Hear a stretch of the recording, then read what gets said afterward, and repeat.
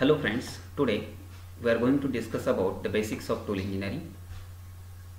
So this is our second session over the basics of tool engineering. So myself Jayesh Derle, lecturer in mechanical department KK of Polytechnic Nasik. So in previous session we have seen the introductory part of tool engineering.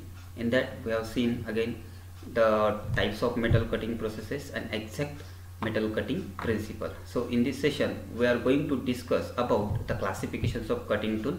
So here there are two types of cutting tools. First one is single point cutting tool and second one is multi-point cutting tool. So first of all we are discuss about the single point cutting tool. So here what is meant by single point cutting tool? So this word indicates single point cutting means here we have only one effective cutting edge which will remove the excess material from the workpiece. So single point cutting tool consists only one cutting edge, and with the help of that cutting edge we can remove the excess material from the workpiece. So here we have example turning tools, shaping tools, slotting tools and boring tools. These are the examples of single point cutting tool. So here we have one diagram which represent the single point cutting tool which is used for the turning operation. So we have here only one cutting edge present for the remove the excess material from the workpiece. So we have second one is multi-point cutting tool. So here multi means more than one. So here we have more than one effective cutting edge, and with the help of that more than one effective cutting edge we can remove the excess material from the workpiece. So here we have one example, milling cutters, broaching cutters, hobs, gear shaping cutters. These are the examples of multi-point cutting tool. So in these cutting tools there are more than one effective cutting edge present, and with the help of that more than one effective cutting edge we can remove the excess material. So here as compared to the single point cutting tool, in multi-point cutting tool we have more than one effective cutting edge, and here the material removal capacity of that tool will increase and also speed is increased.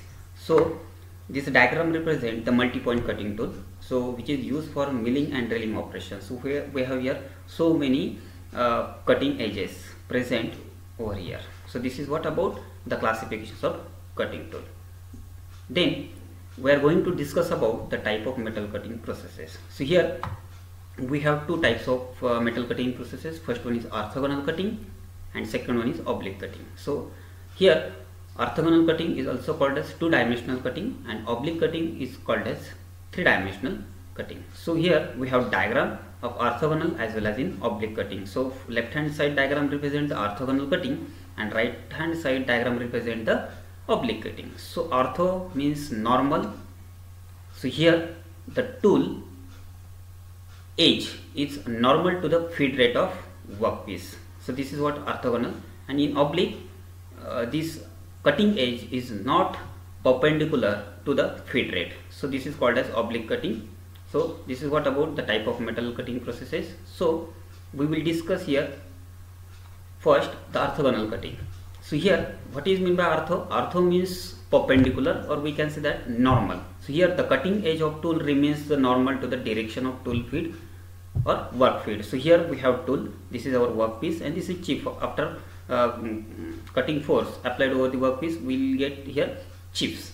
So here the cutting edge of the tool remains normal to the feed rate of or work feed or tool feed. So this is what orthogonal cutting. So here we get the 90-degree angle in between the cutting edge of the tool and the feed of that workpiece or tool. So here again the direction of chip flow velocity is also normal to the cutting edge of the tool. So after cutting force applied over the workpiece, the chip flow or a chip has some velocity, and that chip flow velocity is also normal to the cutting edge, or that chip velocity is also perpendicular to the cutting edge of the tool. Here only two components of forces are acting. So first one is cutting force and second one is thrust force. So that's why this type of cutting is called as two-dimensional cutting. So this is what about the orthogonal cutting. So here we have 3D view of orthogonal cutting and this is 2D view. So here we can see that the tool cutting edge is perpendicular to the feed or work feed, that is called as orthogonal cutting. So next one is oblique cutting. So oblique cutting, here we can say that the tool remains inclined to the tool feed or work feed. Tool edge remains inclined to the direction of tool feed or work feed. So here we can say that this tool edge remains inclined to the feed rate or work feed. So here again we can say that the direction of chip flow velocity, again it is an angle to the normal of cutting edge of the tool. So here this chip flow velocity, it is an angle with the normal to the cutting edge. So this is normal to the cutting edge, and this is what your chip flow angle. So this angle, the angle is known as chip flow angle. So here in this type of cutting, three forces are acting. First one is cutting force, second one is radial force, and third one is thrust force, or also called as feed force. So here third force is introduced, that is radial force. That's why this type of cutting is called as three-dimensional cutting. So here the cutting edge being oblique, that is inclined. Oblique means inclined. That's why the shear force acts over the larger area, and thus the tool life is increased. So because of this oblique nature, the shear force acts over the larger area, or tool edge gets in contact with the larger area, and because of that we can say that the tool life is increased. So this is what about oblique cutting. Here we have 3D diagram and this is 2D diagram. So here three forces acting over the tool or workpiece with the help of tool. So here we have, this is tool which is inclined to the feed rate or work feed, and this is chip formation. So this is what about oblique cutting. Then we will see the basic difference between orthogonal and oblique cutting. So here first column represent the orthogonal cutting and second column represent the oblique cutting. So again we can say that first point is that the cutting edge remains normal to the direction of feed rate. In oblique cutting we can say that cutting edge tool remains inclined to the direction of feed rate.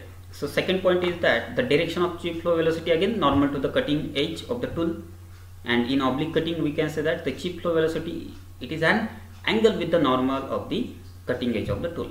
So in orthogonal cutting, third point is that the cutting edge clears the width of workpiece. So in orthogonal cutting we can see the clear cut width of workpiece, but in oblique cutting the cutting edge may or may not clears the width of workpiece. So this is our third point.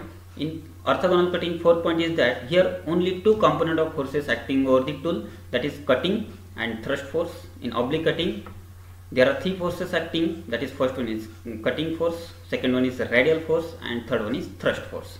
And fifth point in orthogonal cutting, so because of here two forces acting, that's why it is called as two-dimensional cutting, and in oblique cutting there are three forces acting, so it is called as three-dimensional cutting. So this is what about the type of cutting difference between the orthogonal and oblique cutting. Thank you.